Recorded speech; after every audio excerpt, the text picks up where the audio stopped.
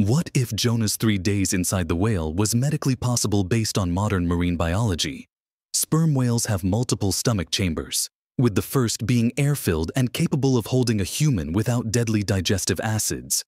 These massive creatures can hold their breath for 90 minutes, creating oxygen pockets that could sustain human life. Their body temperature of 98 degrees would prevent hypothermia, keeping Jonah warm in the cold ocean depths. Whales have a natural regurgitation reflex to expel foreign objects, explaining how Jonah was eventually released.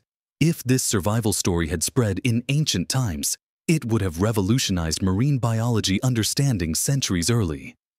Whale hunting industries might have emerged to study internal anatomy, establishing the first medical theories about human survival limits.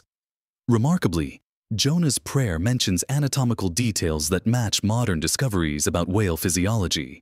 This biblical account could represent the first recorded case of human survival inside a marine mammal, predating modern science by thousands of years.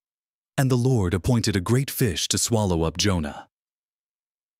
Jonah 1:17. Sometimes God's miracles work through nature's design.